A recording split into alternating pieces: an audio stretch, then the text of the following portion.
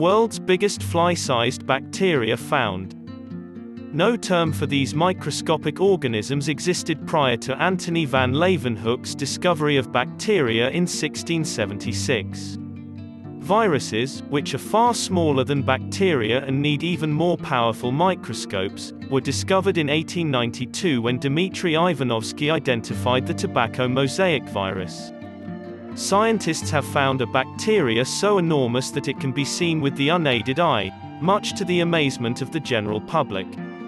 Approximately the size of a fly, this massive string-like bacteria is found in Caribbean mangroves and may grow up to 2 centimeters long. Even though it's just a single cell, its massive size is 5,000 times more than that of most other bacteria. Researchers from Lawrence Berkeley National Laboratory in the US, the CNRS in France, and other institutions have christened the newly found creature Thiomargarita magnifica. It dwarfs existing so-called giant bacteria by around 50-fold. One theory is that T. magnifica's massive size may be due to the unusual way in which its genetic material is organized. Prokaryotes include bacteria and other single-celled creatures known as archaea, whereas eukaryotes include multicellular organisms such as trees and humans. In contrast to eukaryotes, which contain their genetic information in a nucleus, prokaryotes have free-floating DNA.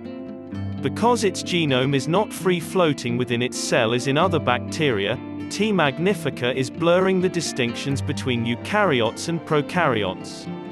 A membrane covers it instead. The genome's 11 million nucleotides, which line up to create 11,000 genes, astounded scientists when they were first sequenced.